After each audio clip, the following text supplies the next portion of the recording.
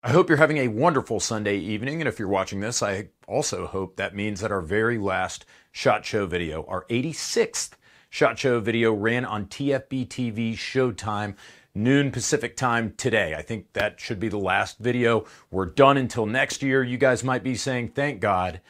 But me, I love SHOT Show. The team loves bringing you guys content from Vegas every year. Never forget, we weren't YouTubers who became gun guys. We are gun nerds who were forced into YouTube by our bosses 9 years ago. We love the show. Time for the top 10 things that are not guns at SHOT Show. Honestly, I feel like this year SHOT Show gun-wise was okay, unless you're a lever action dork. So what I'm trying to say is that I think this is the first year since I've been going to SHOT Show back in the last Orlando show, 2009, that I feel like I'm more excited about some non-gun items than I am about actual gun items. We're gonna do this lightning round style. It'll be fast, I always am, if you know what I'm saying.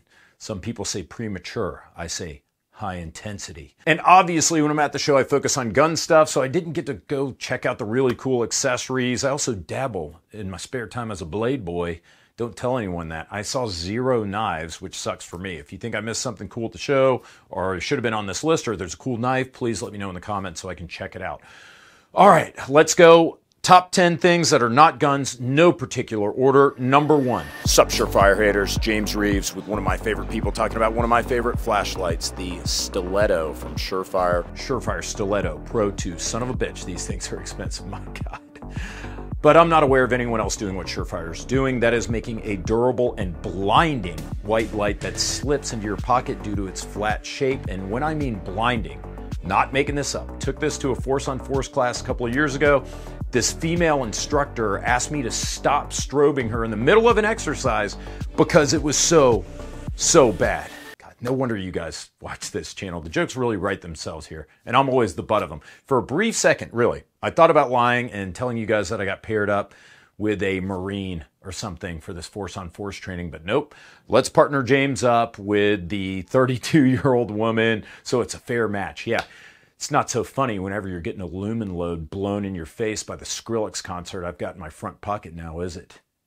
For me, form factor is everything. I'm not wearing a goddamn fishing vest. I'm not buying cargo pants a size bigger to accommodate like a D-cell mag light and a bunch of bullshit.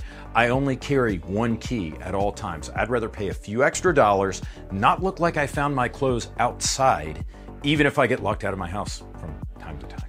Number 2, Blue Force Gear Tiger Stripe Sling. It's a Vickers sling, as in Larry Vickers, who didn't do nothing wrong. The man just has a foot fetish for exotic machine guns, but ye without sin cast the first stone Nur 63.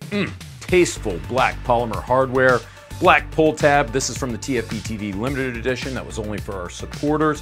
Vietnam Tiger Stripe. Other than that, it's a standard Vickers sling. What makes this special is this was my idea. They told me it was a bad idea at first. Now look at us, we made it to the big show. Petition to portmanteau the Reeves Vickers collab sling into the Reekers sling in the comments below. Number 3, B&T titanium hub compatible Surefire mount. Those of you who care about this realize the magnitude of the statement I just made out of my mouth. Those of you who don't understand what I just said, there's a 90% chance that you won't give a shit if I explain it to you, so I'll just leave it at this. If you have a hub compatible suppressor, you can now use Surefire muzzle devices thanks to your Uncle Carl Bruger. Number 4, Magpul transparent magazines. I'm probably gonna blow half a paycheck on these, and for no good reason. What do they do better than the hundreds of other opaque PMags that you have now, James? If you ask me this question, then it's never bothered you that the Austrians have had perfectly functional and incredible looking swag-lucent waffle mags since the 70s. You've never looked covetously at a Swiss SIG 550 series with semi-clear mags and coupler tabs. Your heart has never raced at stripes of copper and brass viewed through a topped-up G36 30 rounder. Even the Poles have arguably the finest translucent magazine of them all, the FB Radom mint green 556 AK mag. If you're asking me why anyone would want clear PMags, you're asking me to speak for a group of people that you are not a part of and that you will never understand. You disgust me. Why can the Europeans have this for decades and not us? We're Americans, goddammit. Fortunately, it's a moot point now. Magpul has said that these translucent mags will pass the same battery of tests that the opaque mags will. Translucent mags are historically weaker than opaque magazines, but I guess those Magpul boys done got it figured out. We may be in last place for the invisible mag space race, but that's one small step for man and one large step for magkind. 5 for 511. Is that where the logo is? 5 for 511. 511 is a sponsor of the program. They have been for years. They paid for us to go to SHOT Show. You guys know that I love 511. Is 511 perfect? Absolutely not. Products can be hit or miss, like most large gear companies these days, but there are definite hits that came out of this show. Never in my life would I think myself, James J. Reeves, would be excited about a glorified polyester jacket, especially with patch pockets. But the 511 travel blazer looks dope as hell. Tactically minded, set up to carry a cat, a knife, even wires for comms, plus it's wrinkle-free, and it looks really good. Not making this up, I had no idea my dad had been watching 9 years of TFB TV videos because the first time he ever brought it up to me at all. A few days ago, after the 511 Roundup video ran, he called me and asked me how to get one of those blazers. You guys have also been blowing it up in the comments too. We're all pumped about it. For what it's worth, I'm 6 feet tall, 29, 30-inch waist, 42-inch chest. The medium fits me almost perfectly. Actually, up here it's perfect. Might get the waist dialed in just a couple of inches for the perfect fit. Don't this up, 511. This one could be awesome. Number 6, the Stash shoe, which I co-designed with 511. It's a deconstructed tactical van style shoe, meaning that unlike the Norris, you can compress it and fit it into a backpack or in luggage without it weighing a ton or taking up much space. The black ones are good because you can dress them up, dress them down, working with that blazer if you want. Vibram sole, interchangeable insoles, sneaky little pocket in the tongue for cash, suicide pills, or fun dip.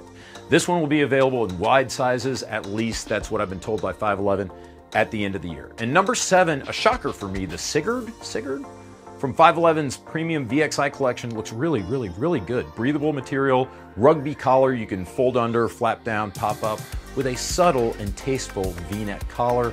Hands down, other than the Performance Pocket Tee, this has been my most favorite shirt from 511 ever. It's made to be worn by itself or under a plate carrier. I think this is mostly going to work for the guys who are fit, but I see this as like a fashion forward and tactical Nike dry fit polo, so if that works for you, this will work for you too. It's what I'm wearing in these last day of SHOT Show interviews. At $60, it's also about 20 bucks cheaper than most Nike dry fits too. This one, seriously, James J. Reeves stamp of approval. Number 8, Rugged Surge X for 2 reasons. 1, this is like 2 suppressors in one for your rifle. Total revamp of Rugged's famed Surge suppressor that started it all, but mainly the number 2 reason because Callie will absolutely bitch at me tomorrow morning if she sees this video and I don't mention this product. Number 9, the new Primary Arms PLX, whatever the high-end one is, the 1 to 8X. I've had a pre-production copy of it for months now. It's 1,500 bucks, which is pricey, but Hop and I both agree it's really good. Hop's a real optic stickler. It's a good combo of lightweight, clear, easy to use, and for 1,500 bucks, if you compare everything else kind of in the same performance range, this is actually on the low end of the price scale. Really good. I was excited to see it formally unveiled. I think it's on back order at Primary Arms. Number 10, Silencer Co. Spectre 9, 100% titanium suppressor that works with 9mm, 300 blackout subsonic, or supersonic. That's a big deal. Most 9mm cans will be rated for subsonic 300 blackout, but this will work with super. Is it going to be loud as shit? Probably. So why do you want it? 1, it's still a lot quieter than a naked gunshot. 2, it'll fit on your pistol or your rifle without having to use a Nielsen device or removing that Nielsen device whenever you swap it onto your rifle. Most suppressors are so heavy, they require a piston or a Nielsen device to add recoil so the gun will cycle if it's a tilting barrel action like 90% of handguns out there. This one's so light, it doesn't need a Nielsen device. One of the trade-offs, less internal volume for reducing noise, but it's a trade-off I can live with in exchange for small size, lightweight, simplicity for swapping from gun to gun. Actually, I forgot one. The best thing that I saw at SHOT Show 2024 that was not a gun, my team. My boys. We normally run a 6-man team. Me, my brother and hetero life mate, Ryan, my oldest twin sons, Hop and Luke, although Luke looks a little bit like the milkman. I don't know how that happened. Adam, a true professional who is far too talented to be doing work for the shitty YouTube channel, even if he didn't return the rental car this year, and Hertz reported it as stolen and called me at 6 o'clock in the morning at the show. We missed our boy Patty Cutts this year because he was on deployment or in flight school or some such shit. Still, with a 5-man team, we cut 86 videos at SHOT Show 2024. Fucking amazing, and that's all because of these boys right here. This is my team, this is my family. I am so proud of these guys for putting together the undisputed best coverage of SHOT Show on YouTube, or TV, or Netflix, or whatever. Finally, I saw a whole lot of you guys. I know I've said this before, but in case you haven't heard it, if you see me at SHOT, if you see me in the street, if you see me anywhere but a European whorehouse, stop me and say hello. You're the reason why I'm here, and I'm grateful for you. I'm grateful for another SHOT Show. People bitch and say, oh, I'm so tired of SHOT Show. Oh, once you've seen one SHOT Show, you've seen them all. Okay, stay the fuck at home then. There are better years, there are worse years, but any SHOT Show year is a good year. I co-founded this channel on my birthday in January 2015. I can't wait to see you guys for the 10-year anniversary of TFB TV in 2025. That's it for SHOT Show, but make sure you subscribe to TFB TV Showtime right now. Go over there and sign up, because our coverage of EWA and Enforce TAC in Nuremberg is only a couple of weeks away. It's the European SHOT Show. See you guys in Germany. Thanks for watching. Take care.